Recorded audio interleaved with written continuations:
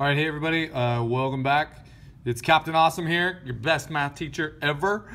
We're going to talk about lesson 4.3 and we're modeling arithmetic sequences. So we're reviewing, or we're adding to what we have already talked to in our last lesson, 4.2, which was creating arithmetic sequence formulas. So you were using our explicit formula from that last video, and you were substituting in and simplifying into our formula. So now we're going to take real world-ish types of situations, and we're going to apply the previous concepts that we've been doing. Okay, so our first problem, a carnival game awards a prize if Karen can shoot a basket. The charge for the first shot is $5, so $5 for the first shot, and then $2 for each additional shot. Karen needs 6 shots to win a prize. What is the total amount Karen spent to win the prize? So she did 6 shots total. So our first one, her first shot, what was the cost of her first shot? Well, if you look through, it says the first charge is $5. So our first charge is 5. Okay, and then we can write that as an ordered pair. So in our x and y coordinate as 1, 5. Okay, and so our next shot is 2, but it was no longer 2. It was no longer $5 per shot for the second shot. It is $2 for this shot. So the total cost for the first and second shot now is $7. Okay. And so we're going to write that as an ordered pair. 2, 7. All right. After that, we're now counting by 2s. So our third shot is 5, 7. You can see our common difference here is going to be 9. And so let me close that parenthesis. We got 3, 9. And so our fourth, fifth, sixth. So we're going to have 11, 13, and 15 as our cost for the next one. So the first one is 5, and we're adding 2 each time after that. 5 plus 2 is 7, 7 plus 2 is 9, 9 plus 2 is 11, 11 plus 2 is 13, 13 plus 2 is 15. And then we're going to write them as ordered pairs. So we got 4, 11. We've got 5, 13, 6, 15. So this, don't be too confused about where I'm getting this from. It's just 6, 15, 6, 15, 5, 13, 5, 13, 4, 11, 4, 11, 3, 9, 3, 9. Okay, and then we have this nice little graph over here, and you can see right now that it is not labeled, so we need to label it. Our y values, or our range, is going to be our costs in dollars. So go ahead and put cost in dollars. And our x values are going to be number of shots.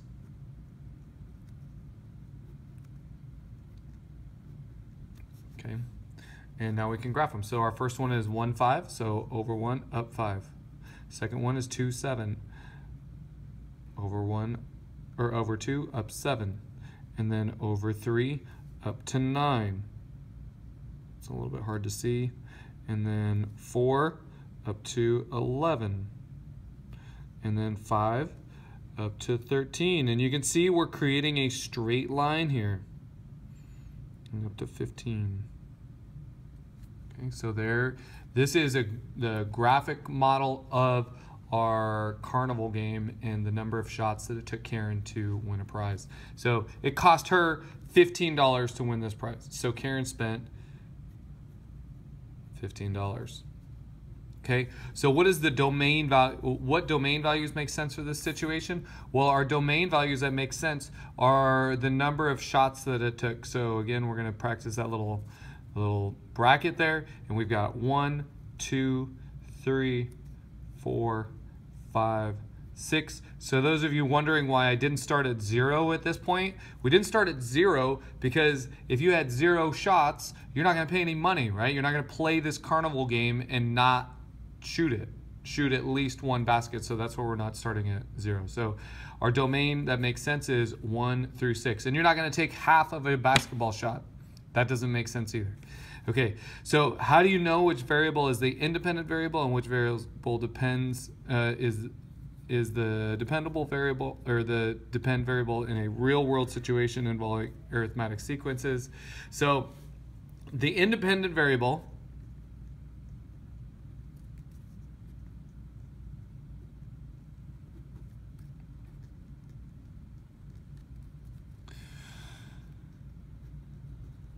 indicates the term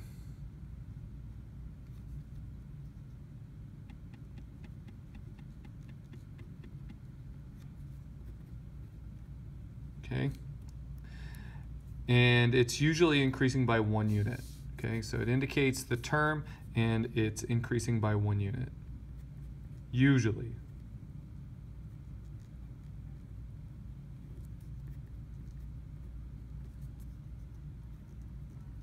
Okay, so in this case, it was the number of shots, and we were adding 1 each time, right? Okay, so the dependent variable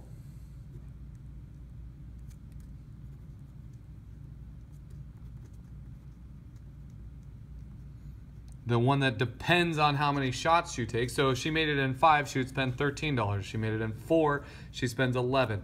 The dependent variable is it's going to end up being the total, or there is a constant rate of change that is the common difference. The dependent variable changes by the common difference. Not common difference.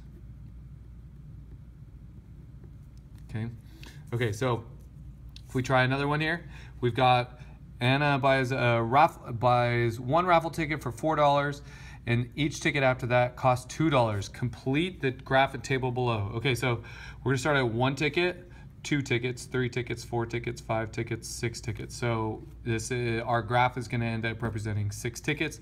The first ticket costs $4. Okay, $4, and in an ordered pair there would be 1 4. After that, we're talking about a $2 difference, so this should be 4 6. So 4 plus 2 is 6, 6 plus 2 is 8, 8 plus 2 is 10, 10 plus 2 is 12, 12 plus 2 is 14. And so we got all our ordered pairs here now. 2 6.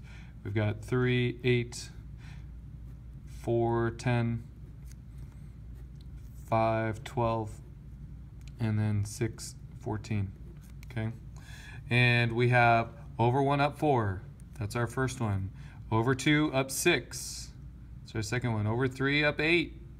Over 4 up 10. And then we've got 12 and 14. So there's our straight line. Okay, so how many raffle tickets can she buy with $12? Well, $12 is 5 tickets. Boom, right there. Okay. And then our last question here on this page, we have, write the explicit rule that this situation represents. Then determine the value of f of 10 and tell what it represents for this situation. Okay, so if you remember our explicit rule, this is the one that starts with f of n. So think back to 4.2. F of n equals f of 1.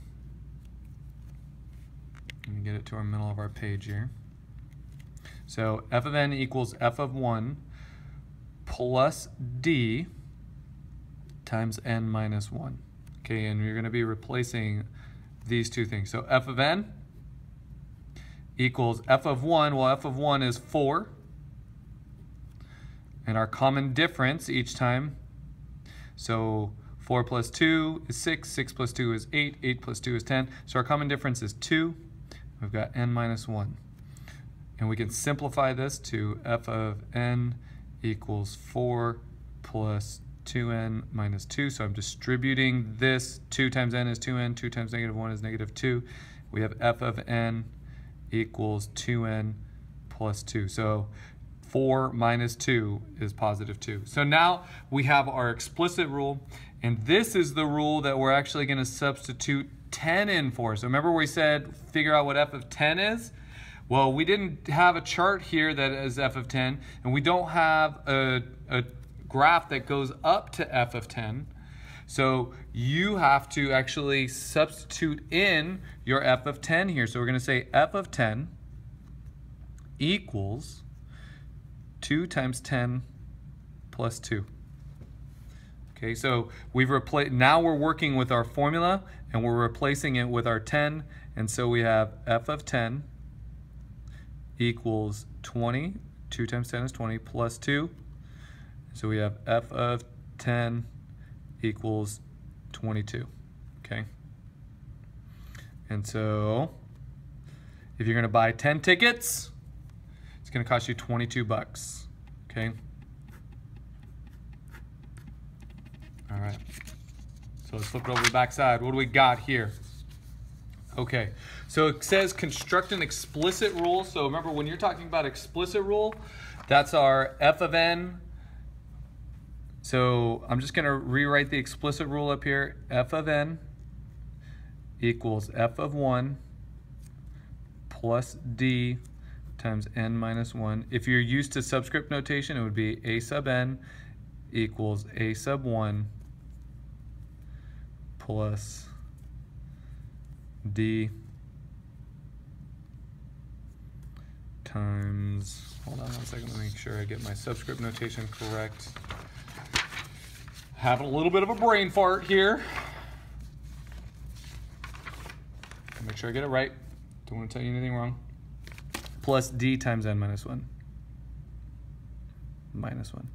So either notation will work. I'm going to stick with function notation because clearly I remember that one better. Okay, so the graph below shows the height in inches of a stack of boxes on a table as the number of boxes in the stack increases. Find the height of the stack with 7 boxes. Okay, so we can see we have number of boxes 1, 2, 3, 4, 5. And then we have the height of our boxes going 34, 51, 68, 85. Okay.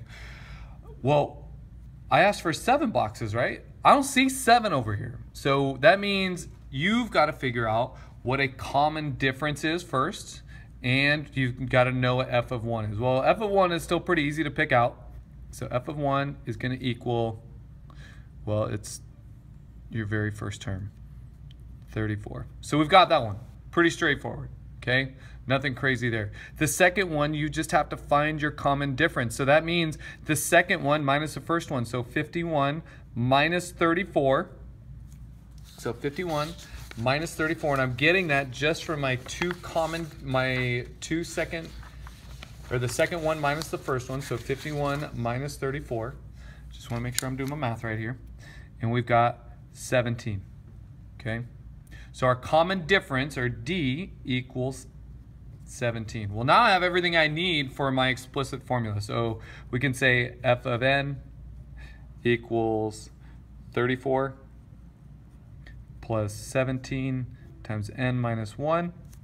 So I just replaced our 17 with d, our f of 1 with 34, and we're going to simplify our formula here, or our explicit rule, 17n minus 17, and then 34 minus 17 is actually 17. So we have 17n plus 17. And now I want to know what the 7th box is. So we're going to take this formula that we just created for our problem, or our function for our problem, we're going to substitute, and we're going to find the 7th term. So we have 17 times 7 plus 17, okay? And so f of 7 equals, well, 17 times 7 is, well, shoot, I can't do that in my head. We got 49. 7 times 7 is 49. And 7 times 1 is 7 plus 4, which is 111. Or I'm sorry, 119 plus 17 equals 136, okay? And so the height of 17 boxes, or not 7, but the height of 7 boxes is 136 inches. Okay, so on the test, I need to see that in a complete sentence. So make sure you write your answer in the complete sentence. Okay, we're not going to do all the next 3 because I'm already at 15 minutes here, but we are going to do one more just to make sure that you guys are not, I'm not losing you and you get to see another example, okay? I wanna make sure we get at least one more example in our video. Okay, so last example I'm gonna go over in the video. Ruby signed up for a frequent flyer program. She receives 3,400 frequent flyer miles for the first round trip. She takes in 1,200 frequent flyer miles for all additional round trips. How many frequent flyer miles will Ruby have after 5 round trips? Okay. So her first round trip is going to be N, and we're going to go F of N, and we're just going to make a little T-chart here. We know what 1 is. 1, she gets 3,400 miles. Okay. 2, well, every frequent flyer after that, she gets 1,200. Okay. Oh, not 1,200. It's plus 1,200. So it should be 4,600. Sorry about that. Plus 1,200 is what I meant. And then you got 3, and then 5,800. Okay. So we have our common difference is going to be 1,200. We can pick that out in the problem. We really didn't need to do this to figure out what our common difference is, but it is 1,200 in case you needed to see that. The second thing you need to see is f of 1 equals 3,400. That's our very first term right there. Okay, so we've got the two things that we need to make an explicit rule in our f of n. So I'm going to stop writing the formula down for you since you've seen it a couple of times already in this video. So f of n equals our 3,400 for our first term, okay, plus our common difference of 1,200 times n minus 1, okay? And we're going to simplify this. So f of n equals 3,400 plus 1,200n minus 1,200. And so we've got f of n equals 1,200n. And then 3,400 minus 1,200 is 2,200. Okay, so now we have our explicit rule. And the question said, how many miles will she have after 5 round trips? So we're going to substitute 5n for n. And we've got 1,200 times 5 plus 22. So I encourage you to pause the video at some point and also do the math as you go, or predict what answer I'm going to get as you go. That's going to help you learn. And we're going to get 6,000. 1,200 times 5 is 6,000 plus 2,200. And 6,000 plus 2,200 is 8,200. Okay, 8,200 miles. And so we've given you a word problem. I'm not just simply going to ask you for an answer here. This will get you most of the points on this question, but I need to see it in a sentence to get full credit. So after 5 trips, she has 8,200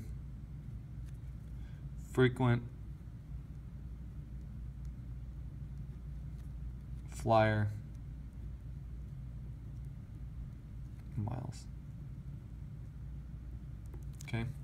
Okay, so peace out, people.